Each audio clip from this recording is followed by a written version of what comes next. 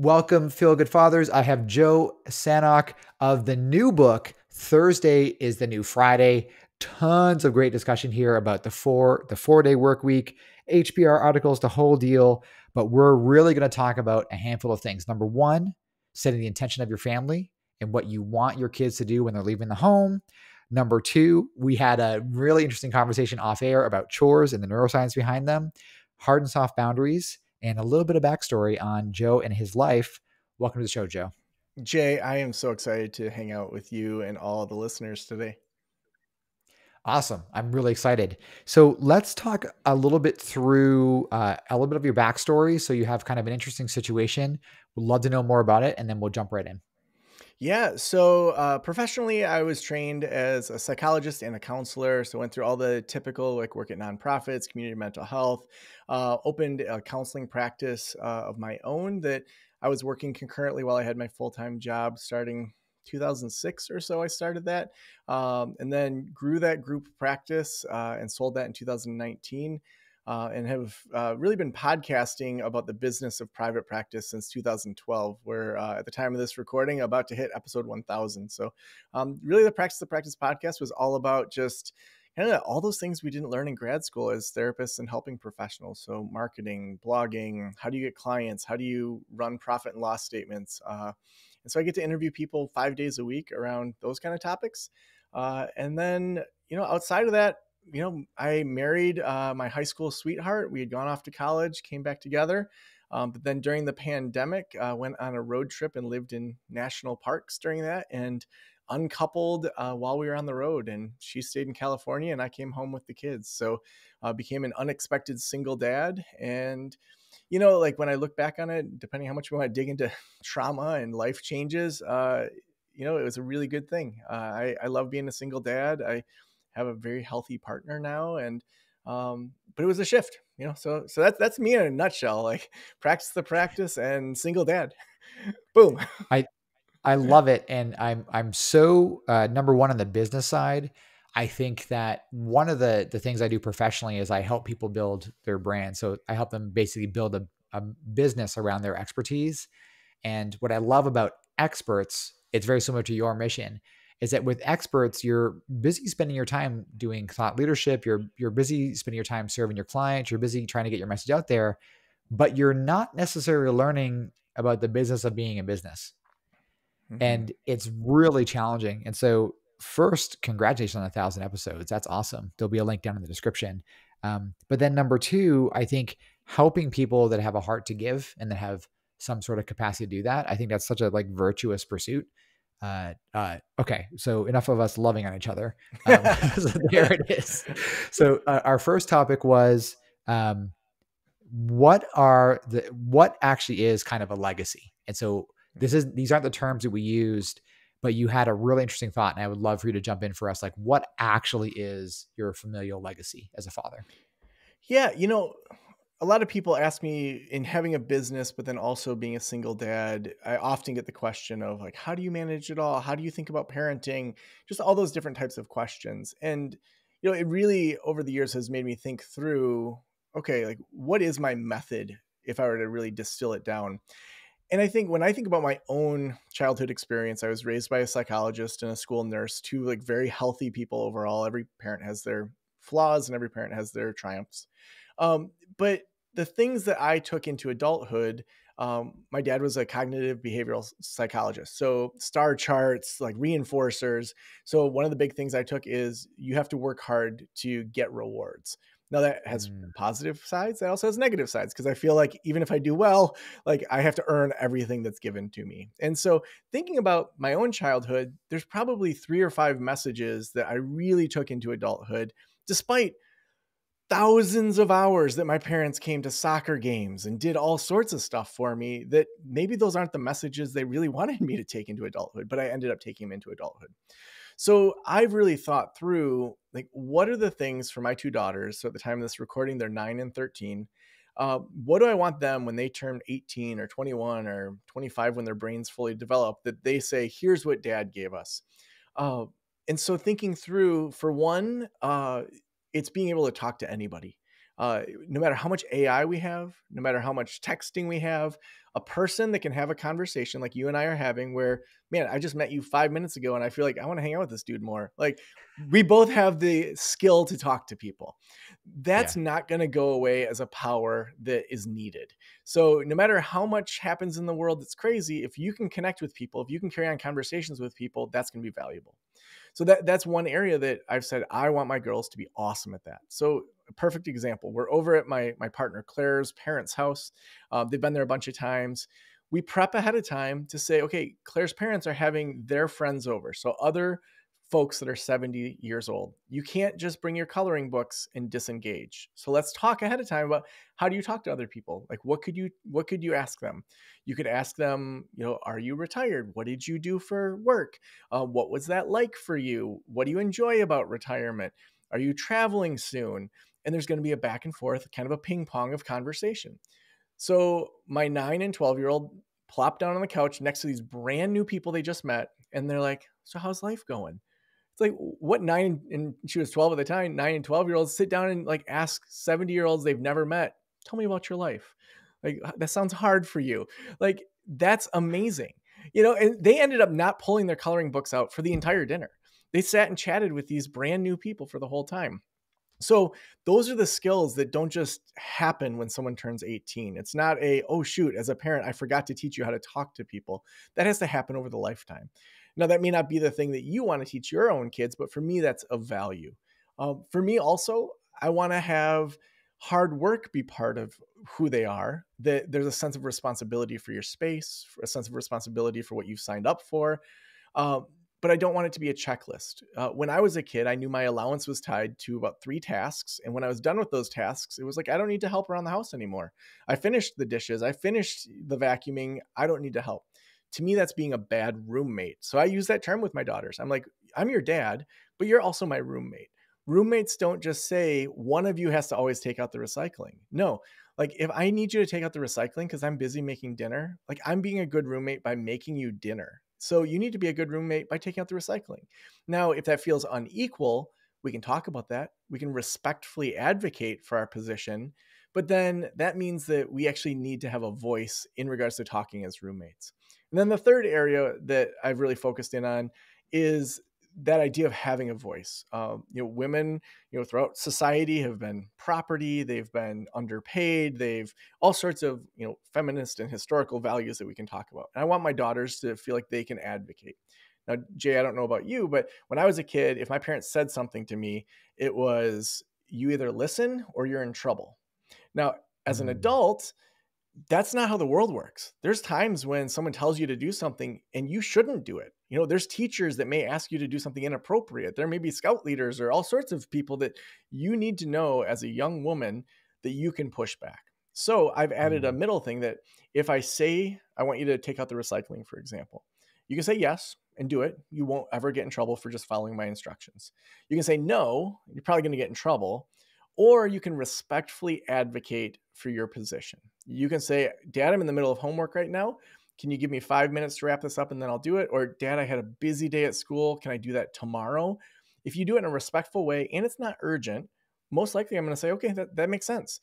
Now, there may be times I say, this is not a time to respectfully advocate. I need you to take out the recycling. Like, recycling trucks coming in 2 minutes, take it out right now. But what that's done is it's created a voice in these young women to respectfully advocate in ways for things that maybe they didn't realize they had a voice in. I absolutely adore, as a girl dad myself, I absolutely adore this line of languaging.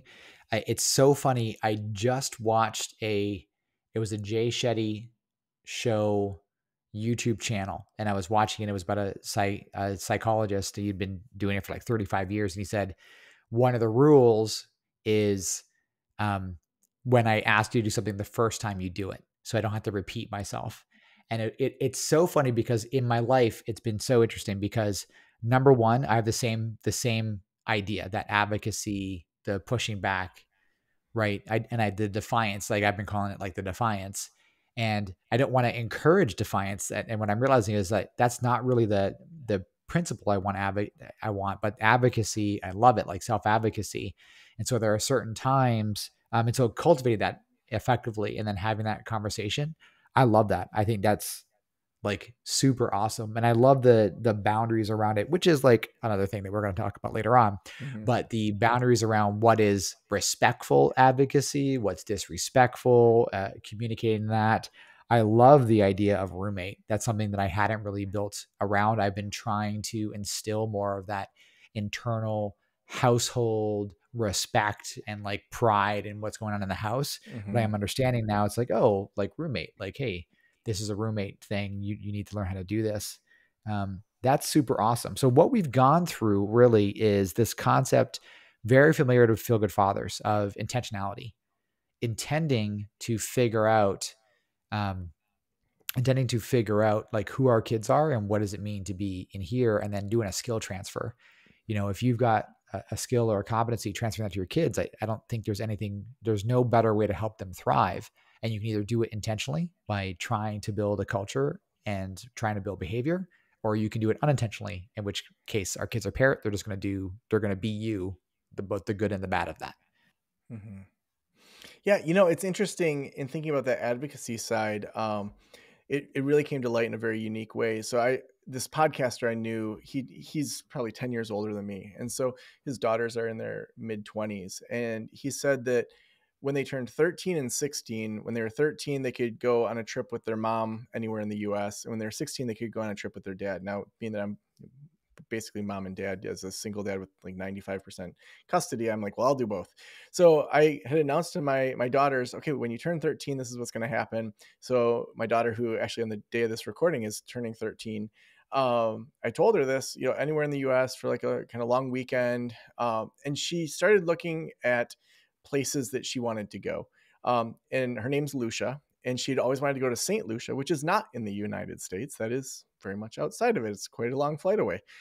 But Mhm. she looked at the cost of flights in the US and compared that to flights to St. Lucia, found it was about $400 per ticket cheaper to fly to St. Lucia than it was to most places in the US, which shocked me.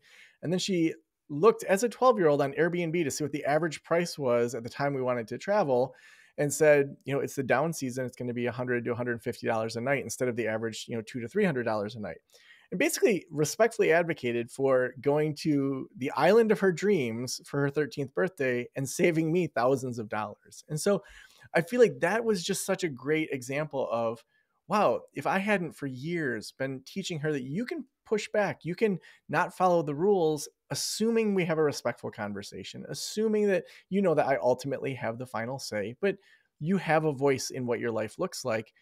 Now we're going on this epic vacation that she designed and has a Trello board where she's keeping track of things on. It's like, what a cool life skill to learn how to plan a trip as a 12, 13-year-old. That's awesome. I think that's super great. And just for the Feel Good Fathers, it's like we're not discussing right now. We're not saying, "Hey, this is what your kid should be like." What we're saying is, Joe has spent some time to cultivate a specific behavior, right? Almost like a bonsai tree, like cultivating Mm-hmm. it with specific behavior, setting boundaries around that, and then basically reaping the rewards of that. So for instance, one of the big things for me in a similar capacity was identified when my oldest was really young, that she had this artistic eye. And so it's just been really kind of, and I guess like the eye is not it, because that's talking about taste, but the creation of art and her drawing skills. And now she's getting to this point. It's like she's creating we're kind of in a cartoony anime style, like household right now. And so she's creating actual anime art, which is Wow. which is nuts. And so she draws a couple hours every single day and just kind of continues to cultivate in that expression. And so it's been really interesting. Probably not as useful as being able to advocate and book a trip, You but never know, definitely under the same. man. Right, You that's never right. know where that's going to take someone. It could be anime. It could just being that she has a value for the arts, or she understands downtime as being okay. I mean, who knows? Yeah. Yeah, I love it. I love it. Yeah. Yeah, good point. This gets into, so we got into a little bit here off air about the 4-hour work week. And so I want to cue up the conversation appropriately because I think it'll happen again naturally. So let's talk about this 4-hour work week and how we queued that up and how it benefits us as parents. Yeah, so the 4-day work week, with Thursday as the new Friday, manifests in a lot of different ways. So if we just start with what's the research show us? So the largest evaluation of the 4-day work week, it was done in the UK. It was, I think, 60 or 70,000 participants, like insane amount. They found that overwhelmingly the amount of work people can get done in a 32-hour work week is about the same or better than a 40-hour work week. Meaning, when you work a 40-hour work week, most likely you're donating those last 8 hours to get nothing done. People do all sorts of things to waste time during the week, to plan their weekends, to chit chat at the cooler. Some of those things add value, some of those things don't. But as we start to look at different case examples of this, more and more we're seeing that really the brain works better with a 32-hour work week. Sometimes when we think about just the way that we do work, it feels like this is just how it's always been. And so when I was writing Thursday is the new Friday, I started with a couple questions of, where did the week come from? Because if you think Mm. about it, a year makes sense because we go around, the sun, and that's a year. A day makes sense, but when we look at weeks, there's nothing in nature that points to seven. And so I looked at it, and actually, the Egyptians, they had a 10-day, no, they had an 8-day week. The Romans had a 10-day week. Even in the Mm. 1800s, the Russians were trying out a 5-day week. So it really was the Babylonians who looked up, they saw the sun and the moon, they looked down and saw the earth, and then the brightest other four stars or other planets were Mercury, Venus, Jupiter, and Mars. So they saw seven bright things, and they said, let's do a 7-day week. So even just starting that, the week is totally made up. And then if we kind of fast forward from ancient history to the 1800s, the average person was working anywhere from 50 to 60 hours a week, 10-hour days, 6 to 7 days a week. So in 1926, when Henry Ford started the 40-hour work week, he did it to sell more cars to the people that worked at Ford. I He wanted love them this to have story. weekends. Yeah, he wanted them to have weekends, and he knew that in Detroit, and he starts paying to have roads paved in Southeast Michigan, so that people could get out of Detroit to enjoy their weekends. And they bought cars from their own employer. So he's making money off his own employees. So we see that less than 100 years ago, the 40-hour work week really starts to take off. So we think about it, the generation that went to World War II was the first generation that was really experiencing a 40-hour work week. The baby boomers are the second. The Gen Xers and millennials are only the third. We are lightly into this experiment. Now, we look at how even Fridays started to fall off. In the 90s, we saw like TGIF on ABC. We saw the rise of casual Fridays. It's when we do, birthdays and anniversary parties, or, baby showers at work. And then the pandemic, we just see that was the final nail in the coffin for Fridays. And so what we've seen is there was already a rise of Fridays being a non-productive day for the workplace for the most part, compared to a Monday through Thursday. So overall, we're seeing the science lines up with it. We're seeing all sorts of different areas find ways to do it. Golden, Colorado switched their entire city over to a 4-day work week. So fire, EMS, police are now working 4 days instead of doing 5 days plus. They've saved millions on overtime just by doing that, and are attracting top talent. CNN did a huge thing about them. So we see that this really is that post-industrialist way of thinking. And businesses that are doing it are really, finding that they can attract top talent. I think I love the history and everything there is super fascinating. But even then, just their post industrial workload, right? We're not even in the information age anymore. We are now into the AI age. And I think what I've loved about the pandemic, right, is that it was kind of showing, like, the first experiment was, if people are working from home, will they work as hard? And I think, like, it was HBR that said, yeah, 96%. It's like, okay, 96%. And then I thought reflectively on, well, what's being eliminated by not being in the office? Turning for the chit chat, getting, I remember there was one place of work that I in particularly worked at when I was in the industry, where it was like, I remember it was like I would go and have a conversation about, I was in game design. So I'd have a conversation about game mechanics and see what was going on and talk about this game I was playing with another guy, kind of working through different mechanics. It was a mobile game. We were doing mobile game development. And it was like, if the conversation went to 21 minutes, so it was like, and I timed it. It was like, if the conversation went to 21 minutes, the development director would come over and talk to me, just like Mm. interrupt the conversation, stuff like that. I was like, we're talking about these kind of things. I may be away from my desk, but this is an actual creative conversation. We're exploring different things and we're building community on the same thing. So I was like, what's the issue here? Like, what's going on? And it was just like, just, typical nonsense. Respect the dude, didn't respect the argument. Um, Mm.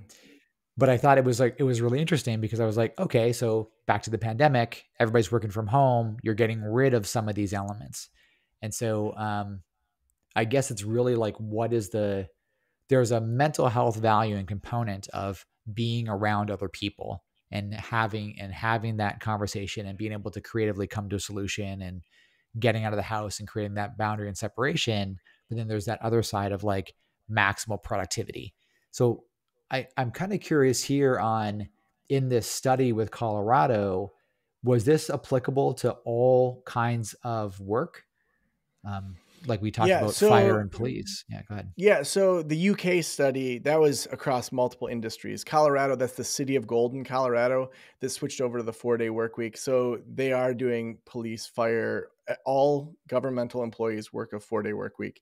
But they just the analogy of Thursday is the new Friday is that we don't have to have it be Fridays. There's some businesses that it wouldn't make sense for that. You know, that Fridays are maybe their most productive day. But to look Right. at like how are we going to do that? So, for example, Kalamazoo Valley Community College, a small little community college, Southwest Michigan. This is one of my favorite stories from the book. This guy, Ted Forrester, he's just like an HVAC instructor, total blue collar guy. If you saw him on campus, you'd think he's just a janitor, but he's like, he knows huge HVAC systems for large colleges, things like that.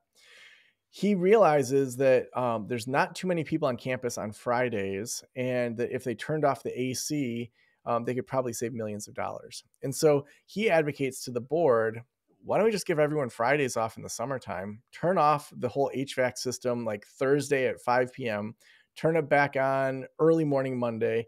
They end up saving millions of dollars. They end up retaining so many of their staff because who wants to give up like a 4-day work week? They weren't working 40 hours in 4 days. They ended up working 32 hours and they had flexible scheduling. And so it's one of those things where sometimes it's worth just doing an experiment to see. Because what ends up happening, and to your point about workload, is there's a few different psychological factors. So one is it's called Parkinson's law. So Parkinson was a researcher from the UK. One part of his discovery is often reported, and the other part isn't. The part that's usually reported is that work expands to the time given. So you're in college, you remember that you have a paper due the next day.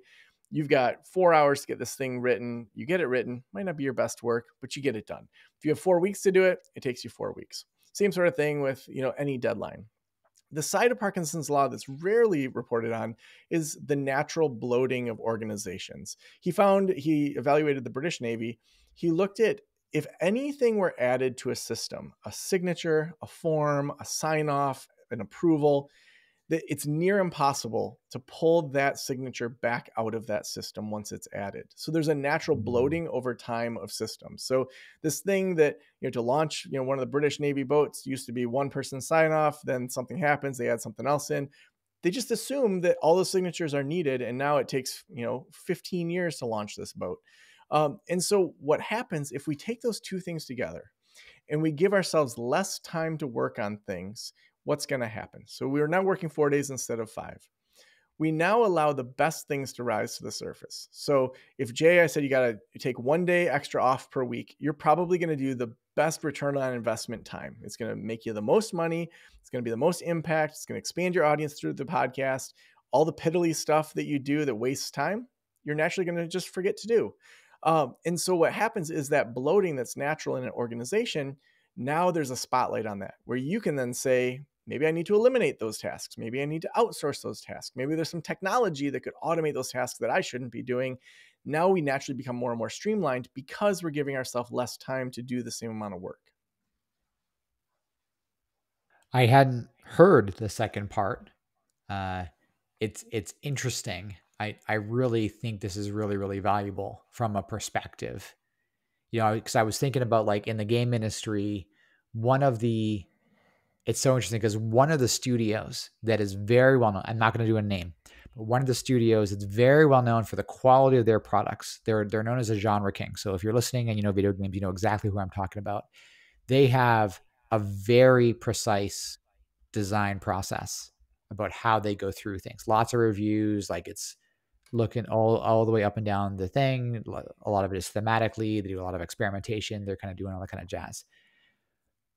Lately, the quality of what they produce has just been, they're getting pinged like tons about the quality of what they're producing, right?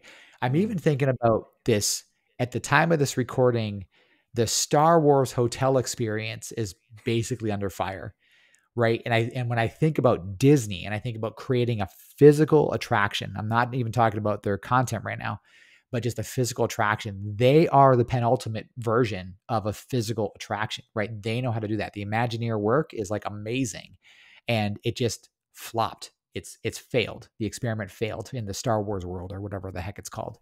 Um, and I think about what you said there with Parkinson's. I'm kind of like, oh, interesting. I wonder if that creativity is just now being stifled because of these steps. Mm-hmm. So this is making me reflect a little bit on the parenting discussion. So, right, the work expands the time it takes to do it, right? There's that whole piece. One of the great things I love about my oldest daughter is that, and it's something, this is one of those unteachables. She has an incredible sense of urgency. So it's like, if she's got a chore, it's like, how can I get this done so I can go do this other thing that I love? Like, that's something you can't teach. And it's amazing. It's amazing to watch. Um, but of course, now I'm thinking of what's the bloat? Like, what's the bloat in my house that's preventing us from living our best lives? And for those that are listening, I just did air quotes around best lives because, yeah, because that term. So, what do you think about that, Joe? Live your best life. Yeah. I think that it's good to have a reset or a recalibration in a family, to just look at where are we spending our time and what are we doing here. There's times when we need to do some permission giving around, what, this weekend, we all need to go on an adventure and forget the laundry, forget the dishes. We're going to just say, we've had these checklists for you and it's not working. Um, I think that doing check-ins with the family to say, let's step out of this system and just say, like, what are we doing here? And just say, here's what I want. I like, so for me personally, I'll get personal. I want the main areas of my house to not be majorly cluttered. Now, it's fine if it's lived in. It's fine if people leave out scissors. I'm not like catalog house, but I also don't want crap all over the place all the time. And Yes. so what that looks like is we have two terms. One is blitz and one is party ready. So we're going to blitz the house. We're going to set a timer. We're going to turn on fun music and we're going to go crazy. And it may be that everyone gets everything put away, or by the end of it, like yesterday, because we have a party today for my daughter. A lot of that stuff is going in a box for them to sort on the weekend. And so we're Mm. going to blitz it in a period of time and we're done with it. And then we can move on. Now, party ready, that means we are getting this house ready for a party. And so yesterday we blitzed and party readied. But it's like being able to just say, what's the reset here in regards to how it looks, in regards to what our expectations are. When the most amount of tension tends to happen in families is when there's some sort of expectation that's not set, it's assumed, and then someone doesn't meet that undisclosed, intention that they want. So I want the house ready for this party. I made one non-direct, comment to my daughters about, I wish the house was cleaner, expecting them to know what that means. And then they went on their iPad for their half hour each day. And then I get mad about that. And it's like, no, I didn't say we have a party tomorrow. Girls, get off your iPads. We're going to clean for 30 minutes. I'm being very clear with that. Kids just need more of that clarity. And I mean, so do partners. So do, like, if we don't articulate what we actually want, and then we're frustrated that people don't do it, like, that's on us because we didn't communicate. I love this. I think I learned this in this book. So for those of you listening, I'm flashing Will Guidero's Unreasonable Hospitality, and I believe one of the comments was literally about this. Was about, are you making a statement with the expectation of the other person that the other person understands what you're saying. And I too did this recently. I actually have been working through it with my wife, and I just said, I realize, let's say it's like, I'm on computer stuff, so I have years of this. I enjoy it when she does my forearms and my wrists, when she just kind of massages them or touches them or in some capacity. And I realized it was like I was using that negative expectation statement a lot to get that attention. And then I said, you know what? I realize I'm doing this. I want to enroll you in this journey with me. What I'm trying to do is say, I would like for you to do X, whether that's, we just use an example of the kids. I would like for us to clean the house together because tomorrow Mm. X, but for her, just like, hey, I would like this physical attention from you, blah, blah, blah. And then I recognize, like, in that moment, because my head was like, this doesn't mean you have to do what I say. You can still say no because you still say no. It just means this is what I would like. And if you say no, cool. Then I just deal with that. I just deal with the fact that you Yeah. said no. Doesn't mean you're rejecting me. It just says right now you don't want to do that, which is fine, right?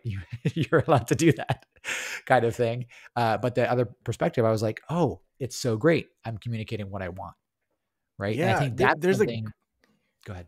Oh, no, go ahead. There's a great book called The Scream-Free Marriage, and one thing he talks about in that is that effective couples each try to come honestly to each other. So, for example, "Hey, Claire, like, I want to go out to dinner Friday. What do you want?" "Oh, I don't know. What do you? I guess I could do Chinese. Well, I'm not sure if I just had Chinese." It's like, what are you saying here? Like, so versus, you know what? I would love to go have French food down at Amakal.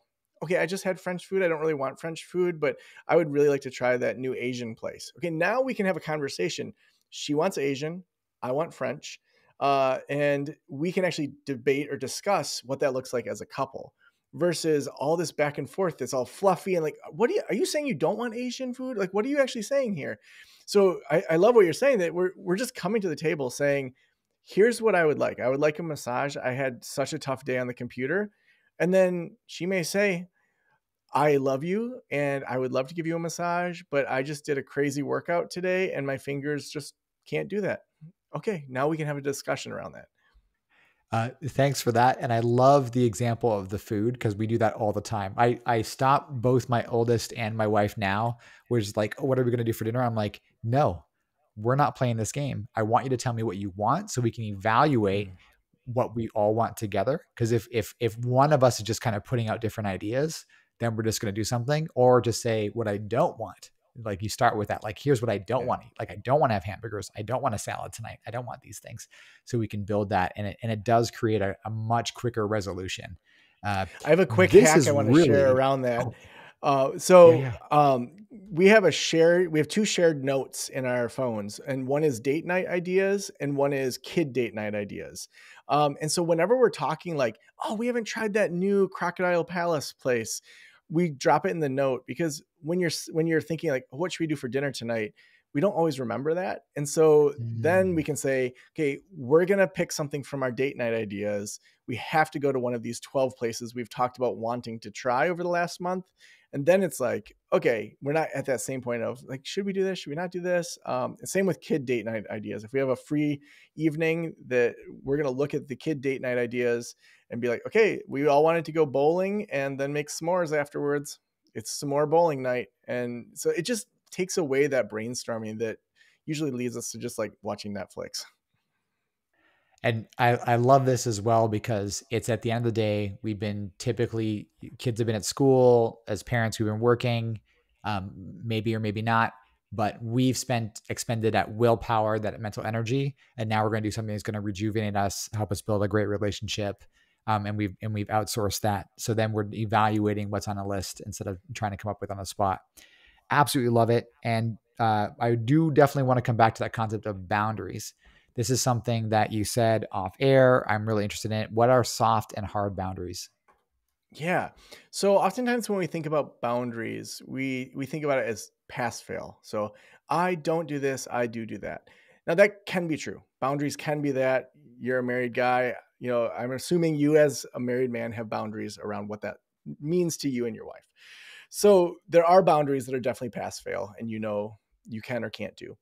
With hard and soft boundaries, we're thinking about what do we want out of our life. So, a soft boundary, we might want to call that an experiment. We might want to call that an aspiration. So, a soft boundary for me might be on Mondays, I don't want to have to talk to my team at all. I'm going to try to take that off a little bit more. I take Fridays off, but Mondays, I just maybe want to do an hour of email.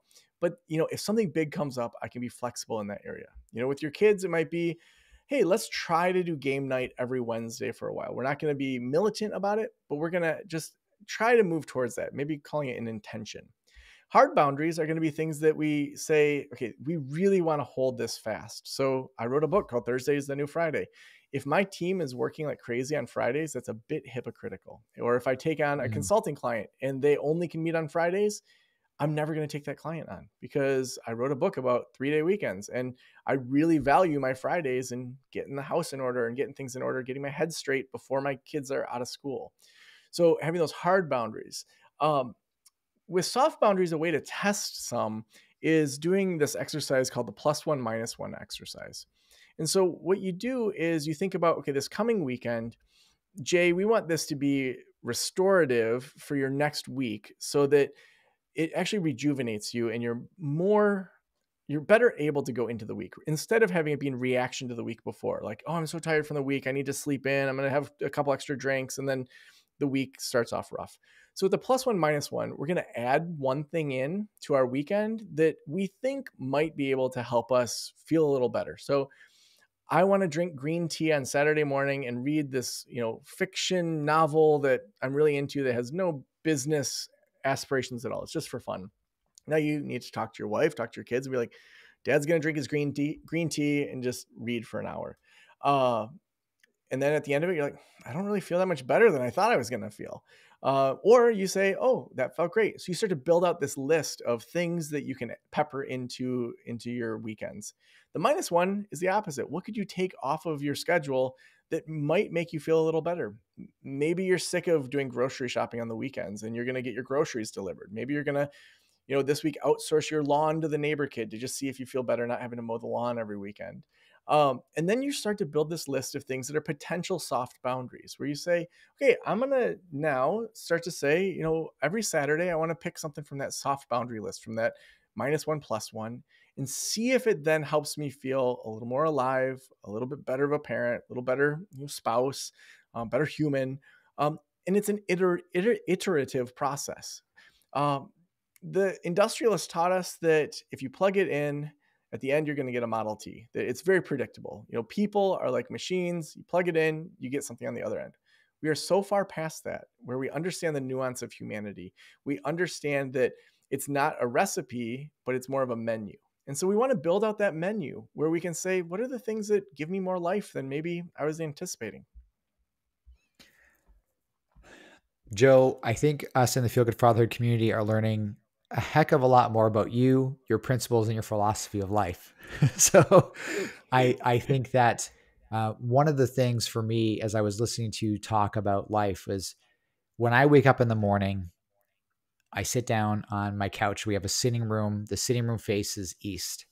And so the sun rises. I get to watch the sunrise, get to look at the sky, practice a little bit of gratitude, be super grateful that number one, we have gravity. Number two, that gravity has created and our, what I don't even know what you call it, but that is it not the hydrosphere, but the atmosphere that creates the blue sky that I have green and then blue and it looks beautiful and I'm just enjoying that. And so that is a menu of my life. That is something that I absolutely love. And it's super great. And here, just when you said life is a menu, not a recipe, I think that as fathers, I don't know if there's any other really effective way to really approach your family and your life in a really healthy way, right? There's a Mhm. handful of things that make up who you are, your uniqueness, your expertise, your skills, and you want to transfer as many of them as possible, right? You have this intention and your kids are going to take maybe your kids are going to take 6 to 12 things from you, right? 3 things that you intend, probably 6 things that you don't, and then 3 things that you really didn't want them to grab, right? So there's this menu of them watching and turning and doing all that kind of jazz. And I just think it's really, really interesting, and I love that individual philosophy. Mhm. Yeah, I think that as we enter in, as people that are going to listen to this podcast, oftentimes they're probably high achievers, people that want to be a good father, want to do it right. Um, there's a lot of pressure that we put on ourselves and to do it right. And I remember there was a child therapist that worked for me, and it was right after my second child was born. And was just basically like, I feel like I'm going to screw this kid up. And she said something along the lines of, and I won't get the research exact, but it was along these lines that if you're a good parent 30% of the time, assuming you don't do major traumatic things like the ACEs scores and abuse your kids, but like if you're on like 30% of the time, your kid's going to be just fine. And for me, it was like a breath of fresh air. Like, okay, I can do 30%. I mean, I would hope I would do way more than 30%.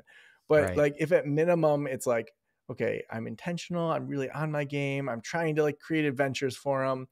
And, part of the time I'm just tired, and like we watch The Mandalorian. It's like, it's not Right. screwing them up, but it's probably not the best decision if we do it. But, it's like we don't have to always have every moment be this perfect Instagram parenting moment. That just showing up, being intentional, showing that we care about our kids, oftentimes that's more than enough.